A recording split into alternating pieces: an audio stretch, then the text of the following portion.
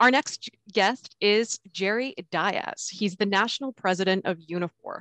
And as national president, Jerry's at the forefront of the fight for workers' rights, equality, and social justice. Jerry, thank you so much for joining us to share your insights, polish off that webcam.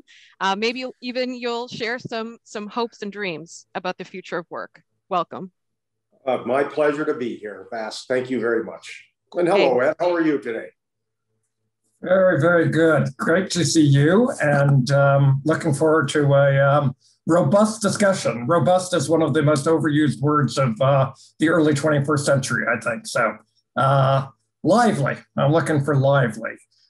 Jerry, look, in a few minutes, I want to talk about the auto industry, which is one of the original industries of Unifor, which of course is the product of a merger some years back now. And I want to talk very particularly about EVs. But for starters, because your union is so broad and because you're in manufacturing, in services, in resources, it gives you sight lines into a lot of sectors as we're coming out of this pandemic. And I'm just wondering what the recovery is looking like from you and what lessons you might be drawing about the future of work as you're watching all these different sectors.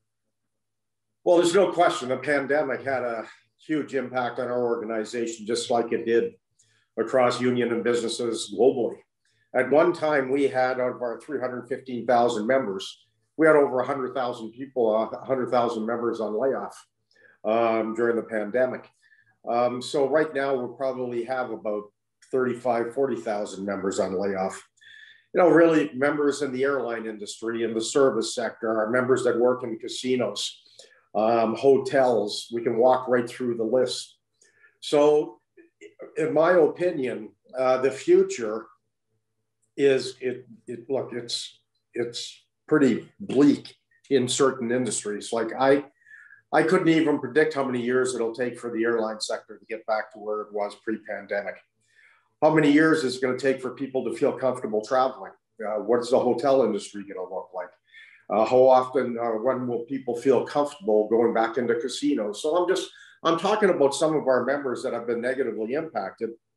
But I think what the pandemic has also done, Ed, it really has shown us, you know, who the essential workers really are, who the most important workers really are. And I think it shows the discrepancy, and I think it has also exposed the lack of respect that the workers we depend on day in, day out get on a regular basis. I think about their economy. I think about their wages. I think about how they've been left behind, how they've been taken advantage of. And so I'm thinking, and I'm talking about our members that work in long-term care facilities that are making a little above minimum wage, who have been destined to precarious part-time, non-standard jobs. And we saw what happened as our members in long-term care facilities had to have 2-3 jobs in order to make ends meet, transferred COVID from one long-term facilities to another long-term facilities to another long-term. And what have we done about it? Nothing. Yeah. I think about our members in grocery stores. I can walk through the list, so fire away. Well, I was just going to actually make a reference to grocery stores because, you know, I actually used to work in a grocery store through high school. And grocery store clerks became heroic figures, as you say, essential service workers through this. I wonder two things about that. I wonder if you think that has staying power, that kind of social respect that was gained. And secondly, I want to talk about technological change because even grocery store clerks are subject, and I want to talk this more broadly as well, but you know, we're seeing a lot of changes in the industry and digitalized changes that have been amplified and accelerated by this. So how concerned are you that, well, the technological change is really the big issue for you? Okay, well, first of all, let me start with the grocery stores and then get to the whole issue of tech change. Well, look, I remember, like I'm 62 years old, I remember when I was younger. I remember as a teenager, as a young adult, that grocery store jobs were good middle-class jobs, good working class. I mean, they were paid well, respected, and then over time with the introduction of the discount stores and frankly, with the manifestation of complete greed from the Loblaws, the Sobeys, the Metro stores, wages dropped and dropped and dropped and dropped. And it drives me crazy when I see like the Weston family sitting on $8 billion worth of wealth, cutting pandemic pay from their employees that have made them even more profits during the pandemic than the years before. So that's okay. Let me get off my soapbox in that regard before this discussion starts to get very off key as it relates to greed. But I'm not afraid of technology at all, which I think will probably surprise a lot of people, because there's this mindset that unions live in the past, that we're Neanderthals, that we just can't get with the changing times. And I argue just the opposite. I'm very concerned if companies don't invest. I'm very concerned if companies don't invest in new technology. So to me, I'm more afraid of what happens if you don't play, as opposed to the impact that it'll have on jobs, because I will argue that yes, jobs will be negatively impacted in some regards, but also leads to the creation of other jobs. So, you know, we've been dealing with technology forever. I think about the auto industry. You go all the way back to the introduction of the assembly line. So we've been dealing with new technologies, and the impact that it has on working class people is not new. But what we have to make sure of is that working class people are a part of the discussion, so that working people can be brought along with the changes, to be trained with the implementation of the new technology. So it really has to be a broad-based discussion between all levels of governments, the corporate community, the labor movement, with workers being, in my opinion, the center of the discussion, because without working people, there's not going to be 1 cent of profit made anywhere. Yeah, you know, we've done some work together, Unifor and PPF, around the newspaper industry, and PPF is also very active in the energy industry transition discussion. And, you know, those industries are changing. I mean, there's just, you know, no way that the status quo holds there. So it's interesting to hear that you're not the proponent of the status quo. Does that make you the proponent of a term that some people use that sort of I find a little off-putting, but, you know, the just transition? Yeah, you know, it's interesting, because just transition means a variety of different things. If I'm a worker in the oil and energy industry, if I'm working in Fort McMurray for Suncor, when I hear the term just transition, I view it as I'm losing my job. Yeah. As opposed to, what does it mean? Does it mean that we're going to have the conversation about what happens with the eventuality of a changing economy? If we believe that climate change is a real issue, which I do, and I also believe that it's the issue for the generation, then we better start having a conversation about what's going to happen with the transformation from fossil fuels to clean electricity. So just transition can't just be a catchy phrase that, you know, scares the hell out of people. It has to be the starting of the dialogue as to what does it really mean. So if we are conscious of what we have done to the world and the harm that we inflicted upon it, and we believe that climate change is an issue, which it is, well, then what are we going to do? How are we going to transition? What are the jobs that are going to be for a greener economy? How do we start to transition it? How do we start talking to our members, workers in industries that we know, frankly, are in long-term peril? So I want to go right down that point. I will say, because I said I found just transition off-putting, I think I should explain. I find it off-putting because it's easy to say just transition if you're not the person going through the transition. And it could be, as you just said, Jerry, it could be a substitute for action. Slogans are not policy. So that's problematic. But I want to go down the point that you're raising right now, because I was watching during the pandemic, I was watching television, and not only Netflix, and I was watching a documentary on CBC called Company Town, and it was about GM's decision to close the plant in Oshawa. And I recognize, and perhaps we'll talk about it later, that there's new action in Oshawa, which is great for your workers, obviously. But that plant looms very big in the Canadian imagination. And it featured in our first BMW, first Brave New Work conference, actually. So I want to play one clip now. I'll play one clip later from that, just as an audio clip for the audience. And then I'll ask a question coming out of the clip, okay? So if we could just roll the clip first. There's a lot of academics and textbook socialists out there that have all these great ideas. And they've been talking about these fantastic ideas for generations. Hasn't really come to fruition. I can bring together as many workers as I can. And we're not going to pull together $1 billion to start an assembly plant. I mean, it sounds great in theory, but the practical reality of it is like, give me a break. And I'm sorry for the feedback on that, but when I was listening to you talking about that, I was wondering, you and many people in the union have grown up where the existential struggle is worker against employer. And has that changed? Is the existential struggle today nation against nation, and having to have workers, industry, government figuring out strategies together if we're going to compete as a nation? Do unions play a different role now? No, look, I think we've always been a part of the discussion, and I think we need to be a broader part of the discussions in the future. And here's what I mean. Look, work is changing, but the challenges, by and large, continue to exist.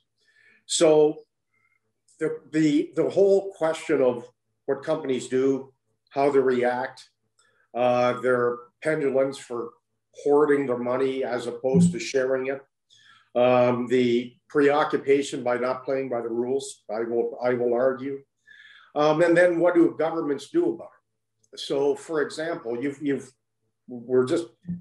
talked about Company Town, but you also talked about the media file, and you talked about Netflix and Google and Facebook.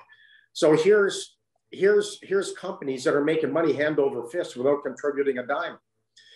Here's companies that I will argue will take all of the information compiled by the conventional, traditional news medias and don't pay a nickel for it. So we've had about 250 to 300 local newspapers have closed in the last 10 years. But if the digital advertising dollars that are all going to Google, Netflix, and Facebook, if that revenue was distributed from those that they stole the information from, then we'd have a much stronger media sector in this country today. So to me, you can't have a strong democracy in a country without a strong media. It doesn't make any sense. You need different voices. And look, I just think that there has to be an element of fairness. And that's why when I talk about the roles of unions, governments, we all have to get in the room, because there's a solution for journalism in this country. And it's about taxing those that are sucking up all the revenue dollars that don't pay for it. So, I'm happy to say we've, along with others who've been around our shattered mirror process, have had some success there in getting some of those, a labor tax credit, for instance, which is something with a group of 10 of us that Unifor was part of, people from industry, people from unions, others. There's more work to be done there. And some of it's actually in recommendation one of the Shattered Mirror, which I recommend to people because I think its time is coming around now. I just want to switch into one area of change, which is in the auto industry, and particularly electric vehicles. And you've had a lot of activity yourself around this issue over the last number of months. I think at one point you said that you'll personally, purchase an electric vehicle when your members are actually making them. And I'm wondering those recent Ford and Chrysler announcements, you think we're getting close to that point? I think we are. I think if you take a look at the CAMI plant, they'll be building the EV600, which is passenger vehicles that'll be used by Purolator, Amazon, so the commercial vehicles. But I'm expecting that by 2023, 2024, EV vehicles will be rolling off the assembly line. 2026 probably in Oakville. Before that, like I said, in Windsor. So yeah, I have zero interest in buying an electric vehicle made in any other country besides Canada. And the first electric vehicle I have will be made clearly by our members. Will this be a different kind of work for those members? Do they have to reskill for this? I mean, there's fewer parts in an electric vehicle. There's, do we need both fewer workers, I suppose, and do we need workers to have new sets of skills? Well, assembling a vehicle, those skills aren't going to really change much. I mean, that type of work will be the same, but there will be less jobs for sure. In a traditional ICE, internal combustible engine, you're looking at about 1,400 parts. If you're looking at a battery electric vehicles, you're looking at about 250 parts. So there will be significantly less. Like, for example, you're not going to need transmissions. You're not going to need cooling systems. You're not going to need, the cooling systems are different. Like I said, the batteries as opposed to your traditional in your transmissions. But there'll be other types of work, right? There's different types of components. You're going to have electrical drive units, inverters, converters, heating, cooling systems, all kinds of other different stuff. So it'll be a hodgepodge for sure. But like I said, there may be less jobs, but I'm more concerned if the companies don't invest. We were heading in the wrong direction in this country. We used to be number 5 in the world in auto assembly, number 5. Right now, we're 12 or 13. So this is an opportunity, frankly, to reboot. This is an opportunity. We negotiated about $6 billion worth of investments, of which the lion's share will be transitioning to electric vehicles. We are incredibly concerned because up until bargaining last year, the global automakers had announced over $300 billion in EV investments and not one nickel in Canada. So that has changed. It's changed in a significant way. And like they say, if they build it, if they build it, they will come. I never did buy that field of dreams argument. But I do believe it when it comes to the auto industry, because if you have an assembly plant that's going to be around, the auto parts suppliers come. Okay, well, I guess that's what what I'm trying to get a little bit in this Team Canada and working together approach. And clearly in the NAFTA negotiations, that's the kind of approach that that you had to take. So what will it take to have, I'm going to say, an auto pack 2, for the new auto industry?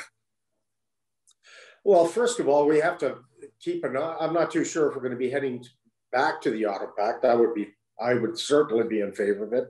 I have no idea how the WTO can strike down something like that. I think it's ridiculous. But anyway, I think it's about fairness. But what I'm concerned about, frankly, is what Biden is talking about doing, or what they may do.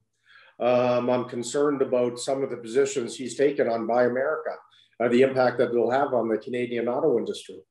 So I really think that it's a question of everybody getting in a room and start talking about this industry. If you look at the auto industry, it's if the border doesn't exist. You have some components that will cross the border 3, 4, 5 times before they get assembled on a vehicle. So unless you're expecting a major disruption in Canada or the United States, I would suggest that can't change, and I don't expect it will. I'm concerned about some of the rhetoric that's coming out of the U.S., but Canada's going to have to be very strong and focused in how they deal with the Biden administration on this important industry. That's for sure. Yeah, I always try to think of, what are our bargaining levers? I'm sure I don't think of it nearly as much as you do in your in the kind of work that you do. And, a lot of people are talking about rare earths, critical minerals. Yep. Do we have electricity advantages in our clean electricity? So where do you see those levers and how do we apply them? Well, you know what? You're dead on. I mean, we have been so content to be a branch plant economy. And it's almost as if we have this, inferiority complex when it comes to the United States. Like, I just can't understand why we have always been so comfortable, being the drawers of water and hewers of wood. So here we are, a nation, surrounded, three coasts with water, rich in raw materials, we got it all. Yet, as a nation, I will say we get an F as a grade for how it comes to developing our economy, because we always depend on others. Take a look at the pandemic.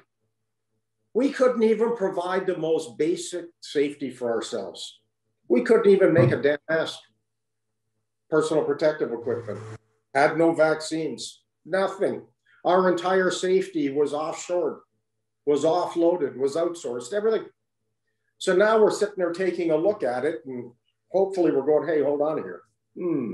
We have the ability, the technology, the whereabouts, the raw materials, natural resources. Why don't we use that to be the footprint of our economy? Why wouldn't we utilize our strengths? So in our dealings with the United States, if we're talking about the auto industry and we're talking about electric vehicles, what do we have that they want? Everything. Nickel, aluminum, lithium, magnesium, 4 of the major components for batteries. And we have it in abundance. Take a look at but we don't have a battery plant or any plant. Oh, but we will. You know what? If I was a gambler, which I'm not, if there's one thing that the governments are talking about, I'm talking about the federal government, and frankly, I give Doug Ford, I don't give him much credit, but the reality is he's spending a lot of time talking about investing in a battery plant.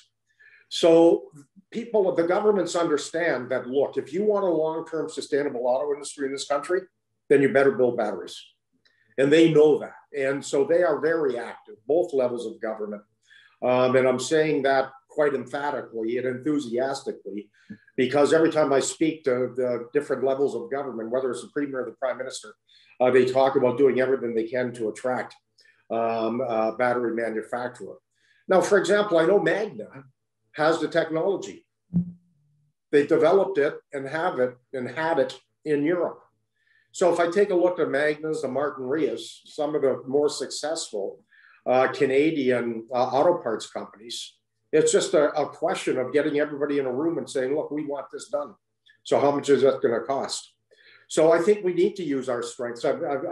We can't back off to the United States. We can't say, oh, look, no problem. Like, you can continue hammering us over the softwood lumber dispute. You can talk about giving incentives for Americans to buy American-built vehicles. You can talk about all these other things, which will cause us grief here in Canada.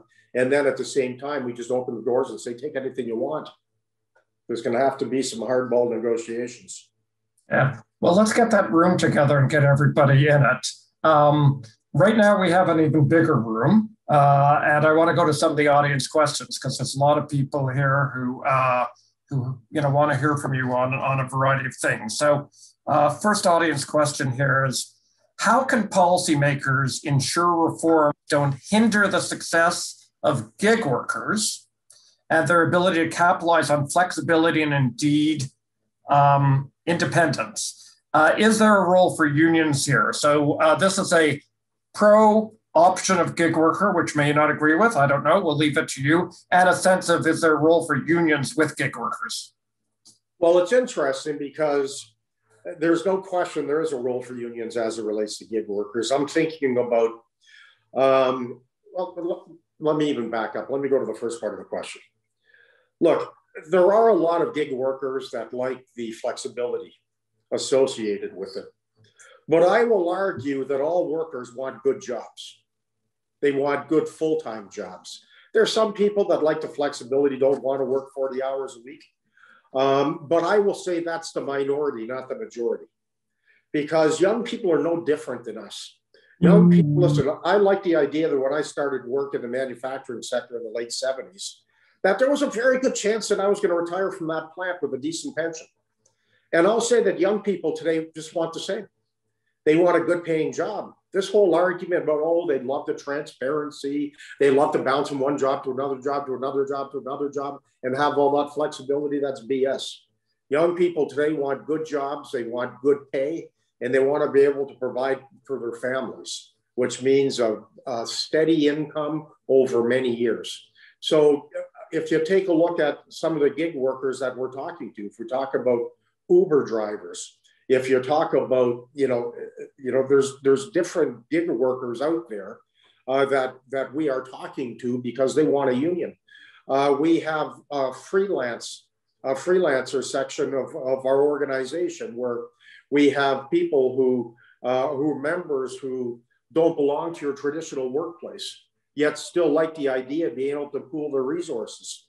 We have a lot of freelancers that, like I said, do work for the media sector, do freelance work in different sectors, but they still want a voice and they still want some leverage. So I will argue that gig workers are no different than anything else. And we better find a way to incorporate them in the economy, because look, if you follow the pandemic, which we have, so many people started working from home.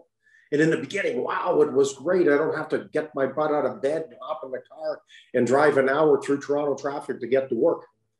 But here we are 15 months later, and people view it as living from work. People want to get the heck out of the house. People need some mental stimulation. People like that work environment. They like to get out of the house.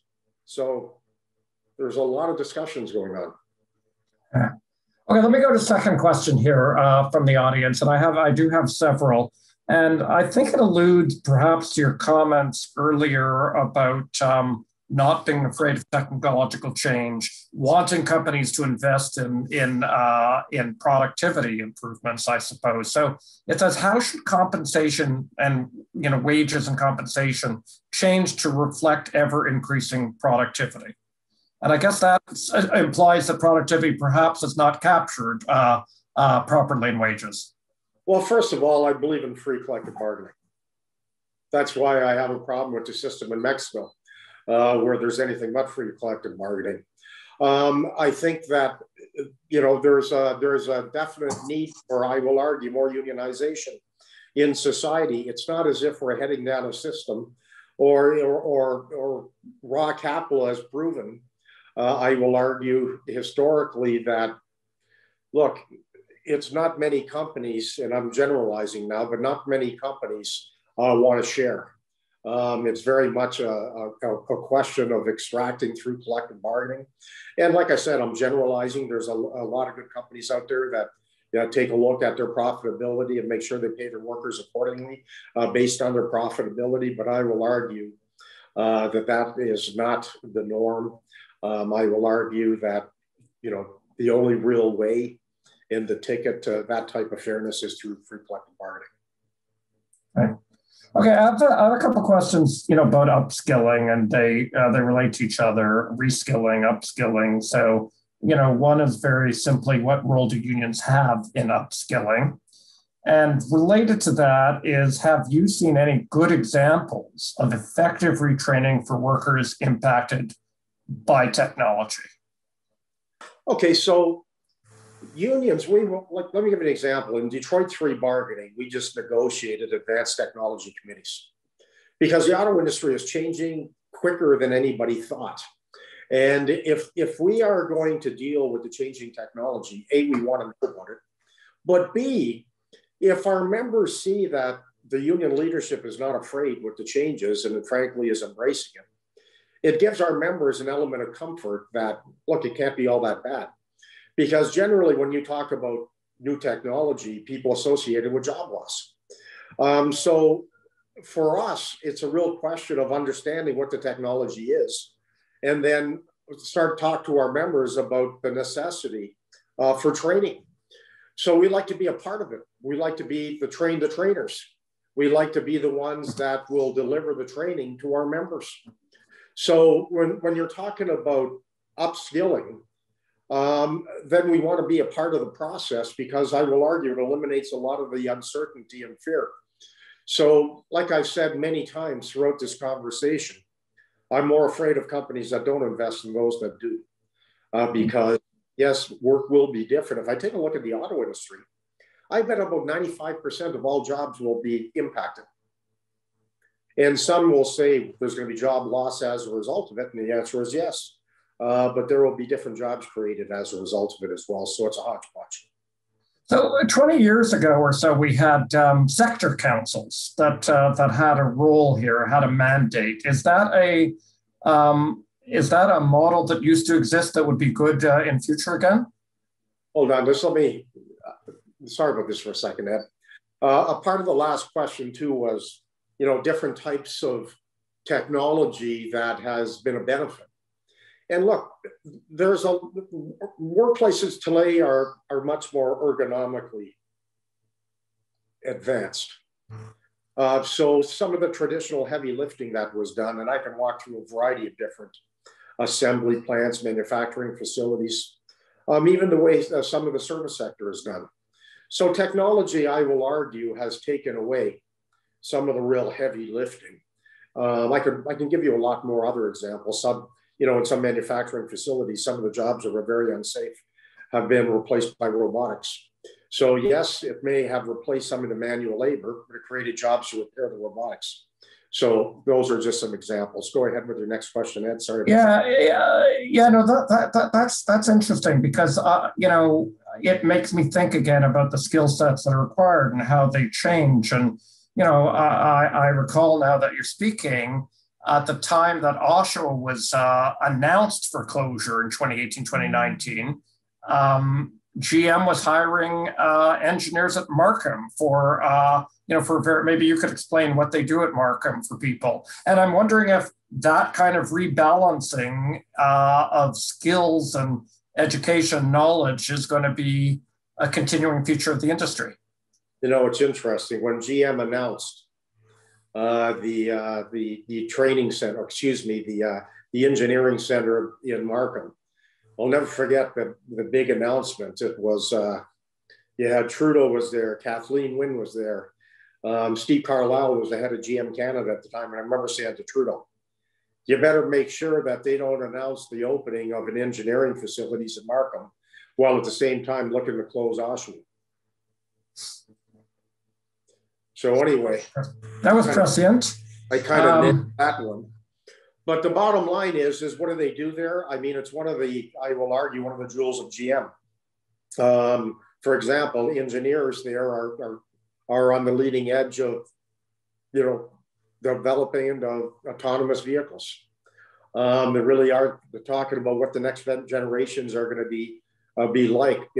Probably within the next 10 years, about 30 million cars around the globe will have 5D technology in it. So, when you start looking at, 5G technology, what it means as it relates to connectability, when you think about a vehicle in the not so distant future, when you talk about 5G, you're looking at about 50% of a vehicle will be computers. 50% of the cost of a car will be straight computers. So Markham is really on the leading edge of all of that. And I know that they put into place a test track in the back of Oshawa. So our argument always was, look, if you're going to have 1,000 engineers in Markham, and you're going to put a test track in Oshawa to test autonomous vehicles, why in the heck wouldn't you put workers back in Oshawa to build those vehicles, those autonomous vehicles? So obviously those are conversations we're going to be having with GM on an ongoing basis. Okay, I'm going to have time maybe for one or two more audience questions, and I want to go back and play a last clip and ask you something off that. And I do have a question, important question, particularly this week as Indigenous History Week, about the resources industry. And the question is, how can Canada ensure we honor our obligations to Indigenous peoples as we draw on our natural resources to become more self-sufficient? How do we ensure Indigenous self-determination is not undermined? Well, it can't be. The bottom line is that Indigenous communities have to be a part of the discussion right from the beginning. And they can't be left behind. I mean, look, I have workplaces in Manitoba that are located in Indigenous communities. And if you look at the makeup of the workplace, maybe 5% of the workforce is made up of our members from the community. It's absolutely outrageous that we can have a workplace right in a community and yet only have 5% of the workforce reflected. Doesn't make any sense. As a matter of fact, it's embarrassing and it's insulting. So the discussion has to be had right from the beginning. And Indigenous communities have to be a part of the decisions, the discussions, and the solutions. And that doesn't happen by being excluded from the planning phase. Right. I'm going to go back to Company Town, and I do have a question here that strikes on it as I move into this clip, which is how do we redistribute wealth without companies leaving town? So does that become a threat, and how do we find that balance? Well, first of all, I mean, I think governments have to be active in investments. I think governments have to play a role. It was interesting because one thing about the pandemic, I never saw I never saw so many entrepreneurs putting their hands out. I never saw and heard so many people that criticized governments, said, governments, keep away from me. We don't want any government involvement. It's all about free enterprise and get out of the way, putting their hands out saying, please, I need some money. So boy, I never saw the most ardent conservatives become raging socialists overnight until the pandemic hit anyway. Just having a little fun, obviously. But look, there also has to be some discussions. I believe in governments playing a role. I believe in governments investing in the auto industry. I believe in governments investing in the aerospace industry. I believe governments playing an active role. But they also have to be able to say, and they also have to be able to bargain that says, if we're going to contribute to the job creation, then you're not going anywhere. So I think they have to be very specific as it relates to what expectations are. And I think consumers also have to be, play an active role. I think companies that show absolutely no loyalty to Canadians, we should show no loyalty to them. So many companies will leave Canada and chase the dollar in third world countries because workers can be exploited, yet they're free to dump their products in Canada and we happily buy them. So I think there has to be some social responsibility. I think we need to have those types of conversations. And one thing that happened, because Canadians are loyal, when GM announced that they were closing Oshawa back in 2018, GM went from number 1 in sales in Canada to number 4. Because Canadians are loyal. And they watched it and they thought it was unfair. How could GM be the number 1 selling, number 1 in sales in Canada? And yet they're leaving? So Canadians took it personally. So I think there has to be a heck of a lot more of that as it relates to Canadian education on industry, who does what, when, who's left, why. So I think it's a broader discussion, Ed. Okay, I'm going to finish on one last point too, and roll this short clip of you and your father speaking. And for those who don't know your father, you're a second-generation union leader in this country. Your father was involved in de Havilland Aircraft, involved in a famous strike at de Havilland, for which I think as a young teenager you made sandwiches, if I remember correctly.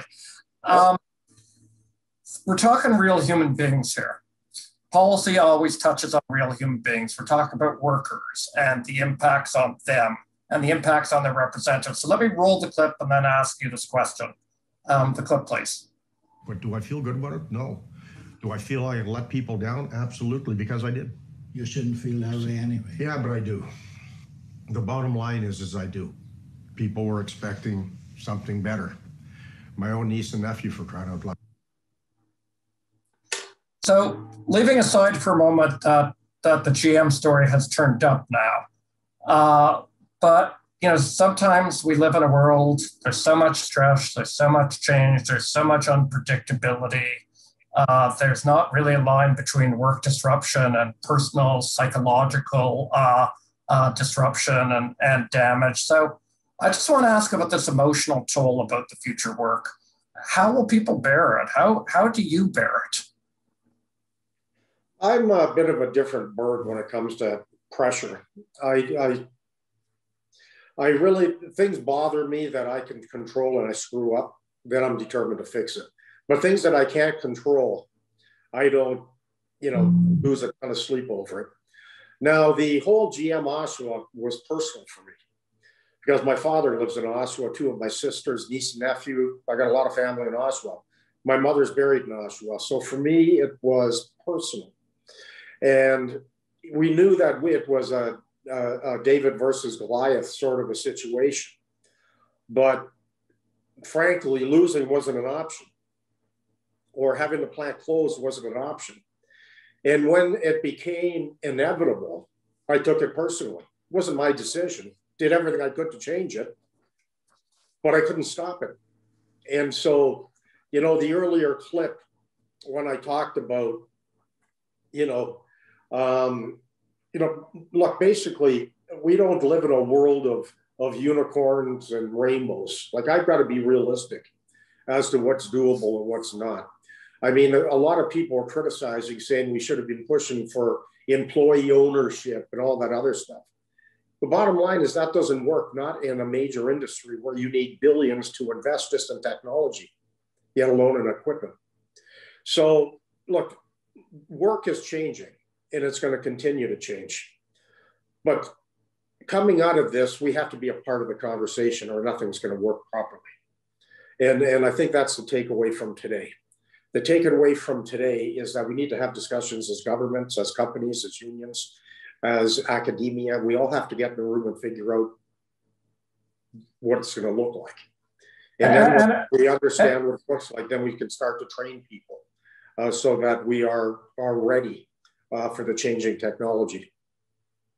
Right. And if we don't get that right, you're seeing manifest in mental health. You see it manifest in populist politics. Are those the prices of not getting it right?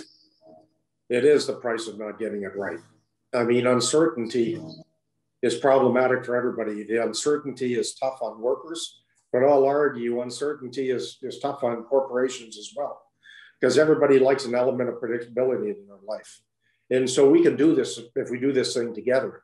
It's when you have a collection of free agents that don't look and take into account the wants of others that we end up going down the wrong road. Well, Jerry, I want to thank you so much for participating. I would like to thank you for your candor, but I think you have no control over it. I think it's embedded in your personality. So it's not willful, it's automatic. So I thank you for it nonetheless. And as I said to Andrew vis-a-vis TD, PPF enjoys working with Unifor. It enjoys having diverse perspectives at our tables, and those who are intellectually interested in how we're going to make the future work, all are due to be commended. So thank you for that. Thank you very much. And thank you very much for the pleasure of being able to speak with you today and my participation. Thank you.